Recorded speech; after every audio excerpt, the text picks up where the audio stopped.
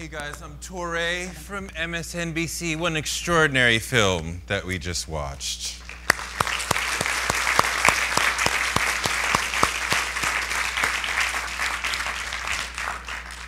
This is Valerie, the director. Hi. And John, the executive producer. I was watching it last night at home. My wife was out, and I was hoping that she did not come in to tell her the story because she would be horrified as a mother. And then she came in after it was over. And then this morning I told her about it, and she was horrified as a mother by this whole story. It is so captivating and painful and tragic, and yet the film is beautiful and engrossing. What drew you to the story? You know, I think I was telling John this earlier. When I first heard about the story, I was in Rome, and it was Andrew Salmon, the British journalist, was like doing this English language news piece, and it just kind of stuck in my head, partially like the dramatic way that he tells the story, and then as you know the trial unfolded and the ruling happened, it just seemed like a very poignant moment in our like journey as humans when we kind of locate the virtual space inside of the physical experience, and you know it plays out in a court case. I think that's a kind of significant moment, and it seemed like a story that would, you know, be interesting to try to tell.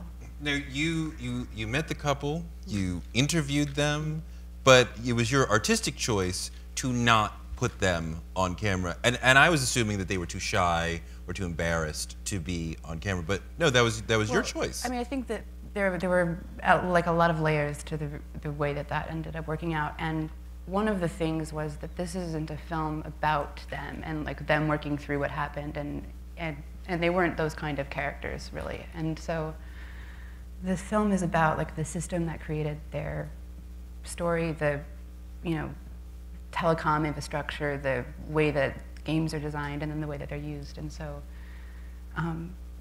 You know, in the end, I think it was very hard to make a film with no characters, and you know, in that way, I feel like the kind of film that came out of it is very like weird and interesting, and you know, I like that the main kind of character is this like animated child. You know, like I think it kind of allows us to exist more in the brain space of the story, because I think it's almost distracting, and they were, you know, like all the things you said, sort of shy, and it's a difficult thing to know how to talk about. And I mean, John, this idea of online addiction is very real, and I think we all experience a little bit of it from the dopamine rush that we get when there's a new email, a new text, a new Facebook post, Twitter, Pinterest. I'm pretty sure we'll take a selfie together before this. Absolutely, as we well should, and then we'll be excited when they see a message from you of like, oh, he sent me the selfie.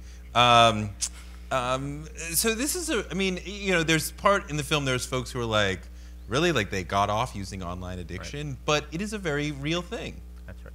Listen, this is, there are so many questions that this should raise, and I was really happy as I was sitting out here, because I've had a chance to think about this a long time since I met Valerie and got involved in the film, but to hear people's reactions at certain pieces, that if you really understand what's going on with gaming itself, it shouldn't be shocking. Yeah. So 10 hours a day, okay? I'll give you a quick story, which is one of the main reasons this project attracted me when I met Valerie. Outside of the fact that she's an extremely bright director, and raising money to do these independent films is brutal. I have two young daughters in a similar age group, so I was attracted to this, and my daughters were involved in this. But what really got me into this is with me tonight, very well-adjusted 29-year-old daughter who is working on her second master's degree and works at the Metropolitan Museum. Wait, 2 master's degrees. Okay, she's a gamer, big gamer. Okay. And her answer to the 10 hours a day was, that's all? And there's some great questions to look at in this. My daughter met her boyfriend in a game. Oh, wow. They were in an 8-year, very well-adjusted relationship. Just like they did. Right, and by the way, we're headed Thursday to Seattle to attend a tournament called The International, where first prize is $5 million. And $10 million is the prize money for this online game that's being played.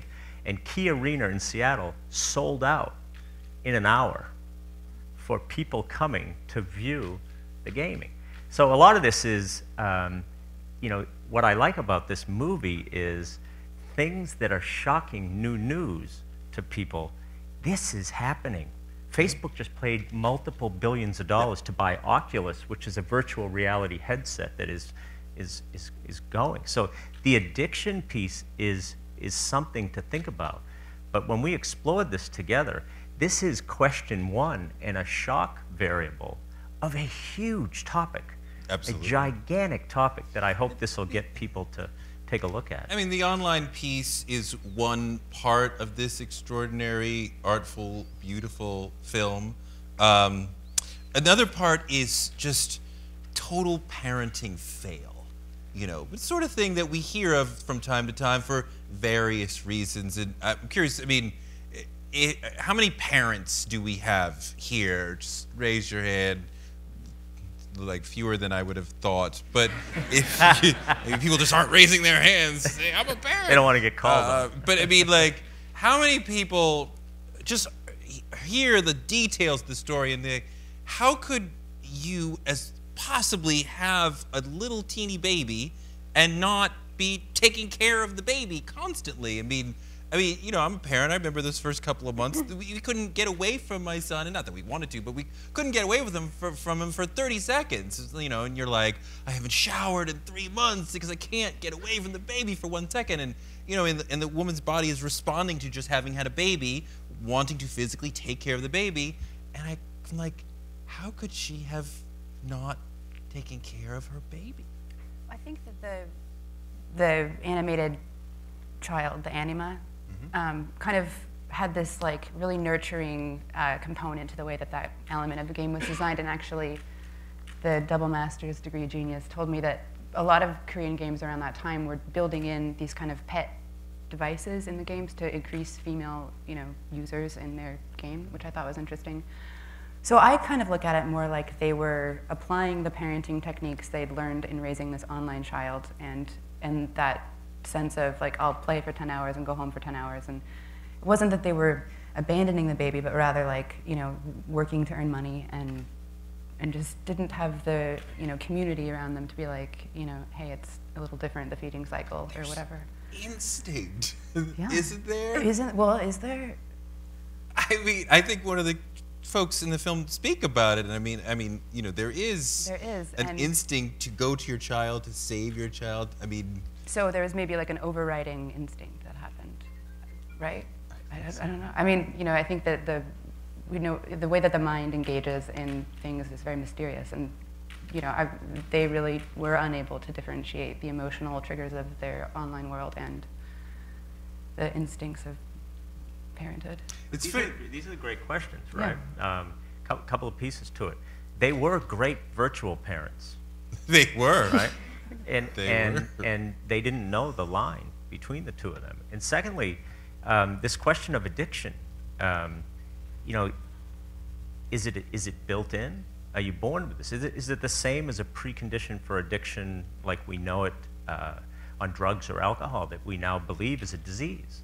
So is it a parenting issue, or are these people, you know, it's raising tremendous amounts of questions.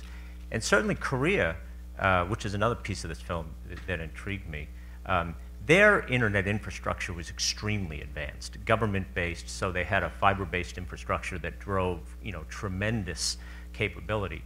That's worldwide now. And I think, as the film also put out at the end, it's mobile now. Yeah, is that part of why, the sort of environment why this happened? Because Korea was advanced in terms of providing Wi-Fi for everyone, right? And the Korean gaming industry was creating these games that these are too complex for you to have at home. So you have to go out to these PC banks to enjoy these games.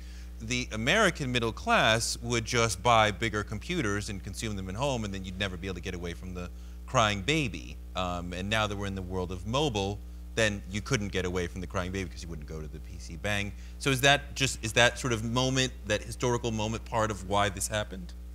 That's a great question. I mean, I think the issue, of course, is would it make a difference if, in fact, now that we're moving towards 150 or 300 megabits per second wideband LTE, and you can do even more on a mobile device, if you have a mobile device attached to a headset that puts you in a 3D virtual reality, and you're sitting completely lost, no matter where you are, is that any different than being in a PC bong, at least believing that you're socializing with other people at the same time? It just, as I said, this just raises a tremendous amount of questions, and I would just insert the other piece. See, what Valerie explored, and I think we had some great discussions with HBO who kind of brought this film forward.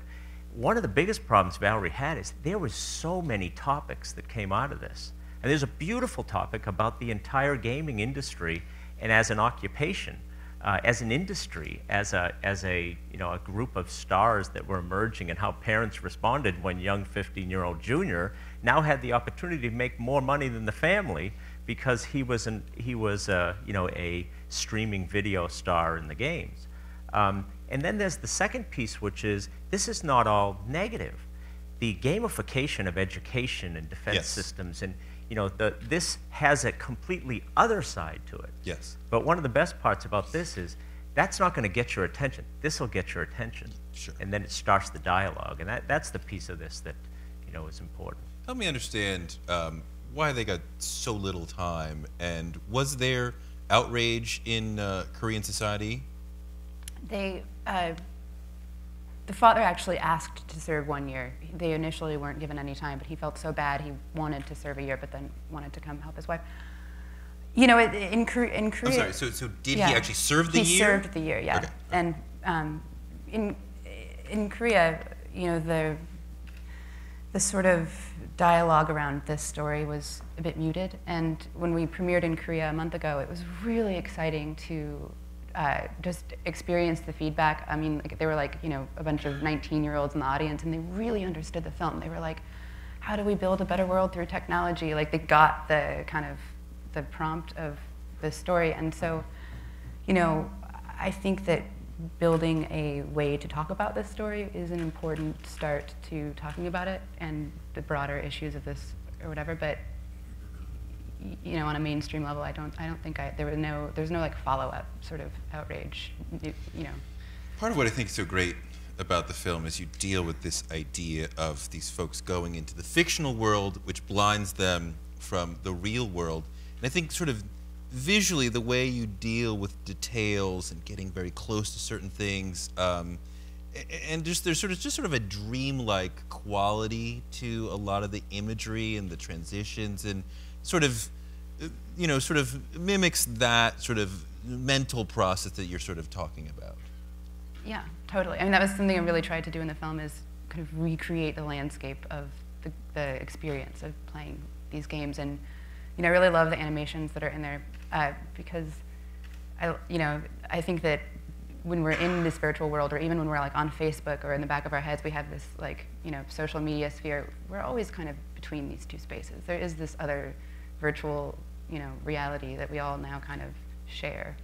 It's, so kind of trying to represent that was why it has that and feel. Even just the connection between shamanism, right, and the ability to go to another place, and then well, that is actually literally happening in these video games. Really interesting. Yeah, I thought that was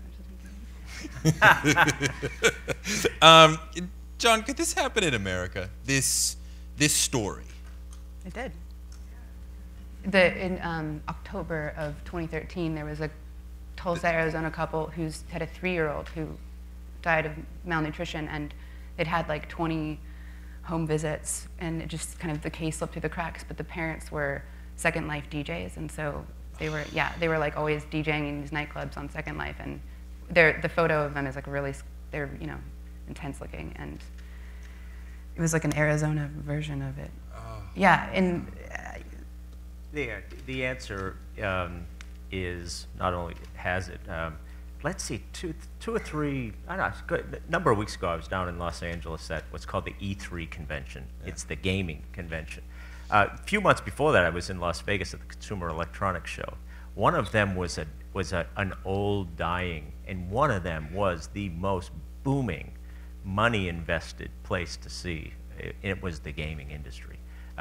Unbelievable money going into this space. And so this issue is real. And young millennials, they like everything that's social. And these massive online games are a form of social. And the capabilities that are being brought down to allow them to immerse themselves in this are tremendous. And the money, I mean, I will tell you, I started this film well before I went to T-Mobile. But I've learned a tremendous amount about this in many spaces, and I'm in the late stage negotiations to sponsor a team in the Dota tournament this Thursday and Friday, because that's the audience. I mean, and it's a big deal. So the positive and the negative, there's a tremendous amount to look at. I'll give you one interesting question I noticed. Have you noticed, and it's kind of dark, but there have been some horrific events in the United States where crimes have been committed. And then, interesting if you notice, and you think back on this, when they describe the person who committed the crime, a number of times they say, we don't know much about him. He was a gamer. Mm-hmm. They spent, and it's become, before it's even understood, it's an evil variable. Oh, yeah. Which is one of those things because people don't understand it. And I noticed that when I said, yeah, he spent most of his time playing games. That could be completely irrelevant, but it's on a list. Yeah. You don't generally hear them refer to, and in her valedictorian speech, she noted the value that she got as a gamer. So there's a precondition, and it's because of some of these. No, you're right. There's a lot of times that's used as a negative. But big money's going into this now, too. Oh, absolutely. So it's, I knew that we were in the hands of a thoughtful filmmaker from the beginning when we saw, when they were talking to the police detective, and you kept showing the unmoving clock, right? That was making this very audible ticking, but then I'm like, it's not moving, right? So what did that detail mean for you?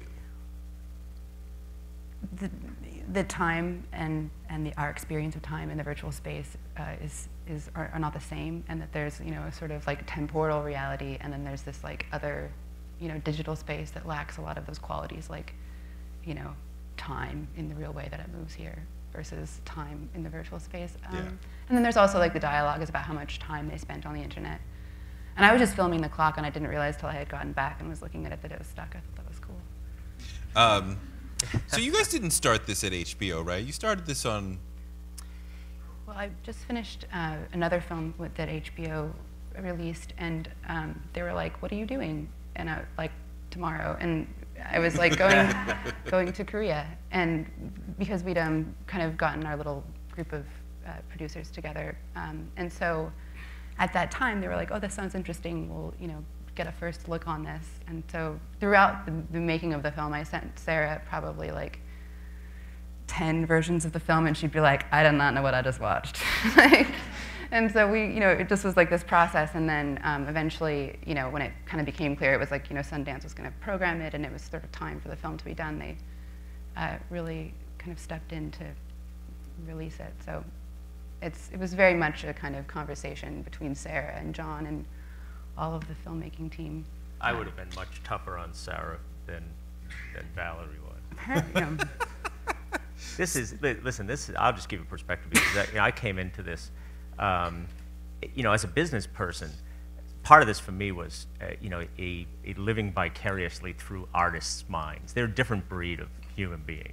This is art, and it's deep, and a young director like Valerie, whose first film did launch at Sundance, so she's trying to make her second film, scraping around for money, minimal money, very difficult. And the more I saw it, and I was able to fund and bridge to HBO, who's wonderful in supporting these films. And this is a group of very young 20-something multicultural people creating this. And it was great to watch and fun to see.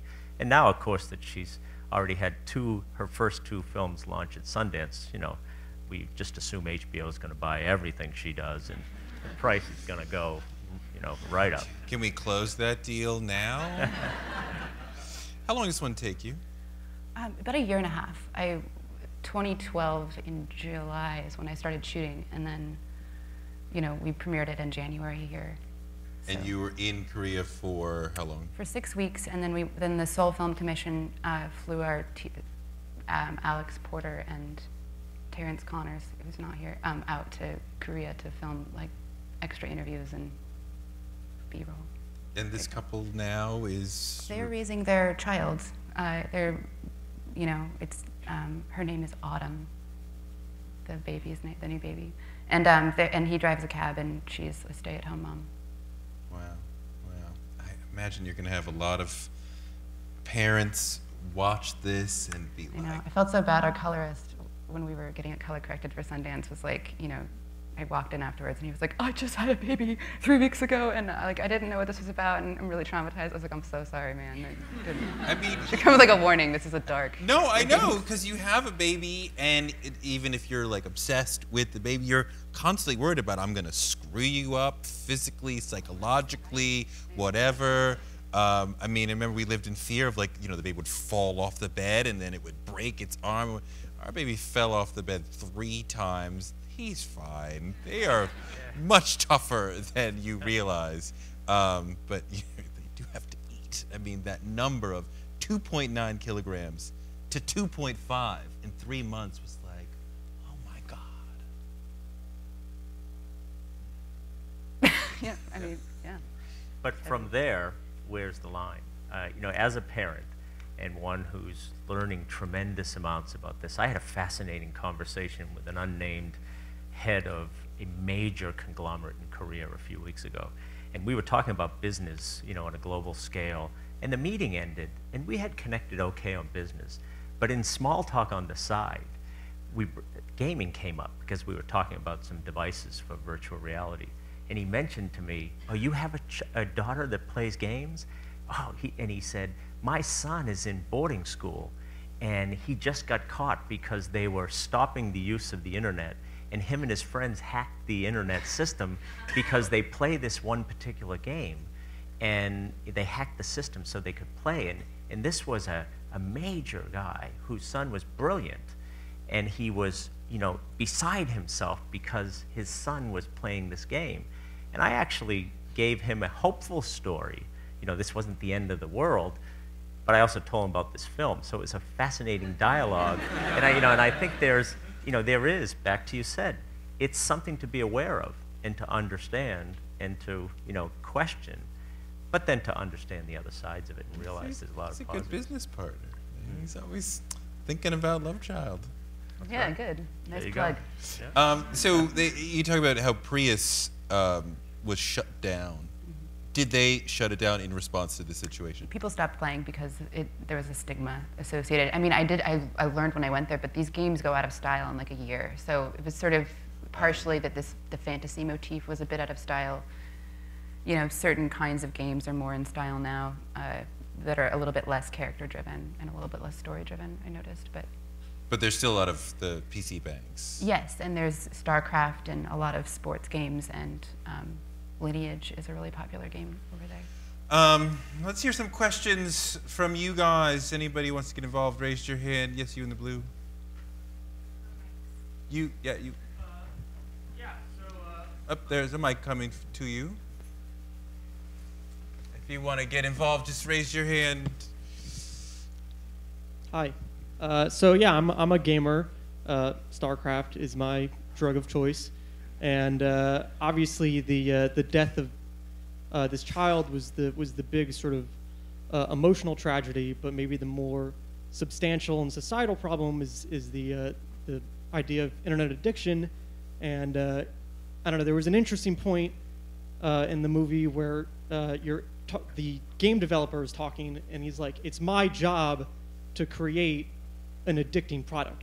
Yeah. And you know, it's the government's job to, you know, raise GDP and have you know, this vast internet and, you know, telecom communication industries to, you know, have faster internet. And you know, where does the buck stop? You know, whose responsibility is it to take care of this society and of this you know, problem of internet addiction? Is it a personal responsibility? Is it cultural responsibility. You know, who's trying to who should be thinking about these problems? You know, It's an interesting question. What do you think, John? Oh, this is Valerie's. All right. I think my favorite line in the film addressing this is one of the TV hosts in Korea says, government intervention doesn't actually solve anything. Change is made through implicit social arrangements over a long period of time. So I think it's, you know, it's all of it. It's learning to understand what we're doing, what are we using, what is this asking me to do, and why am I doing it? And then asking, you know, the tech industry for, you know, bioharmonious technologies that, you know, can help us increase our sense of, you know, community, connectedness, empathy, and growth, and maintain the things that make us human, like, you know, raising our young or other things like that. So I think it's everything you mentioned, and part of, I think, the project of this film is to help bring that dialogue, you know, out to.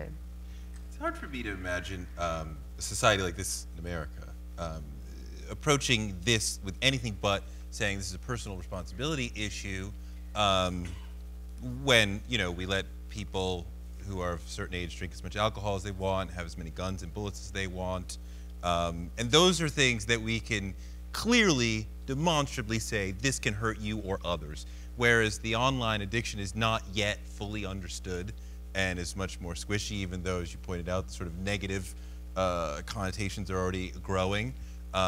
But unless we can clearly say this leads to X, you know, 50% of the time, it's going to be hard to, you know, to create some legislation or something beyond you, gamer, have to control, you know, what's best for you in this situation.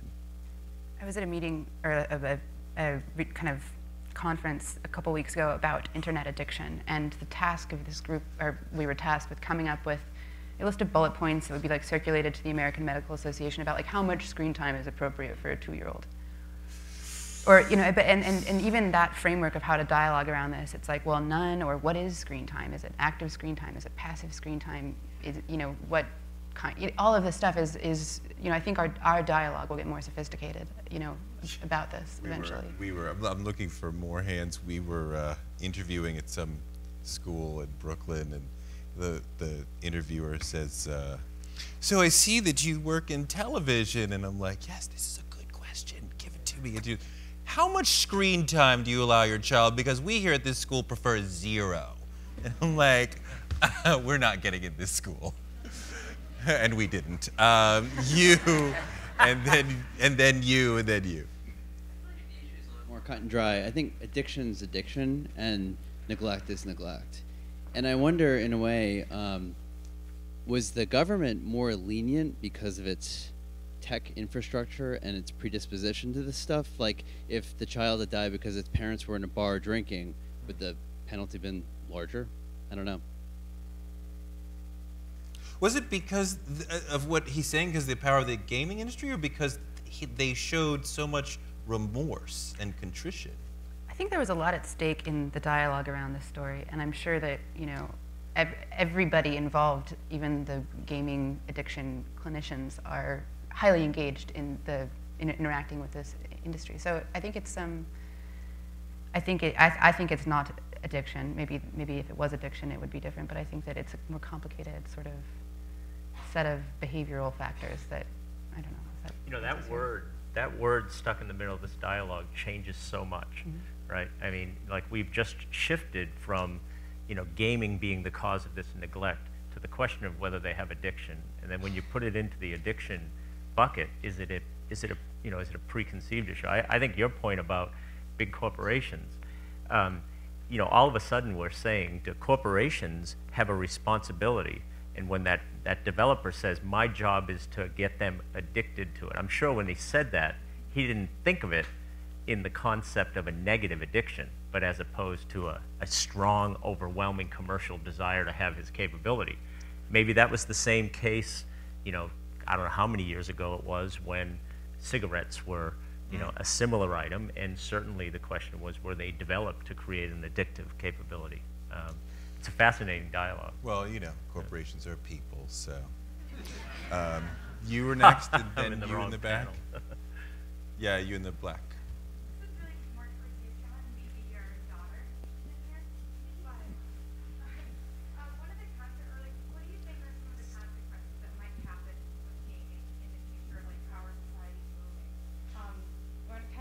mind was like the use of drones and how like the world is dealing with its challenges kind of through a similar avenue to gaming.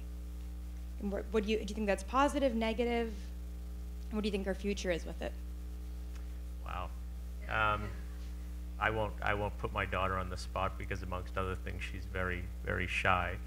But I don't know. I mean, I'm watching from both sides, as I say, a very positive side, and watching, you know, what gaming is and what it's driving, and you know, this highly intelligent, well-educated people that are using it to advance their knowledge and to socialize.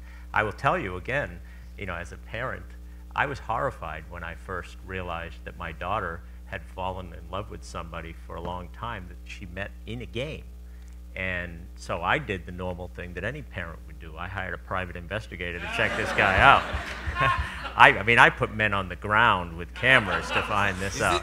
Does she already know this? Oh, yeah, yeah. Are we coming out to her right now, or? Yeah. It's not breaking news. You know, but and he's clean. Yeah, he turned out to be a great kid. I mean, you know, I sent her back in to try to find another one in there for my other daughter.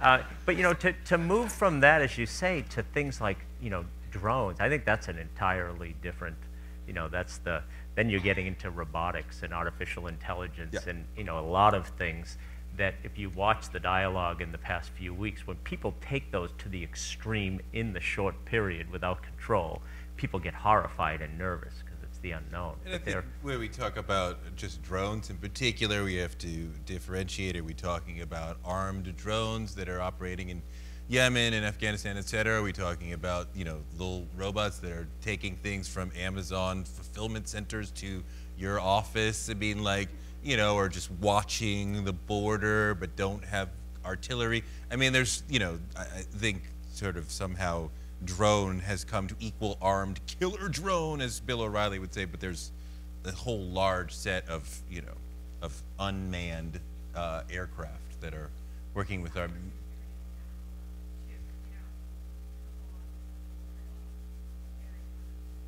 Yeah, you are getting into brilliant but separate conversations, and we only have time for one more, and I promised you in the back that you would have the next one. Sorry. Thank you. It's the nature of these games that they eventually go offline, and I'm curious about these addicts. They spent so many hundreds of hours building up a character, maybe even forming an emotional bond with a digital character. Do you have any experience what happens to these addicts when the game goes offline and they don't have access to their, you know, digital family anymore? Do they move on to another game very easily, or is it devastating to them as if you lost an actual family member? Interesting question. It probably depends on what kind of game you're playing. I mean, I would imagine World of Warcraft and those kind of games that have like a very long lifespan, probably those elements of like deep social attachment exist. With the specific game in the film, from what I understood, because I was looking for like Prius meetup groups or people who are like really hardcore into it, but really they're sort of trend-based, and you'll play with all your other friends where your friends are playing. So it's more about who you're playing with, not necessarily who your character is, at least in these like kind of multiplayer Korean games that the film's about. So we have a reception that everyone is invited to directly upstairs, so please join us, and please congratulate Valerie on an extraordinary film, and John as well.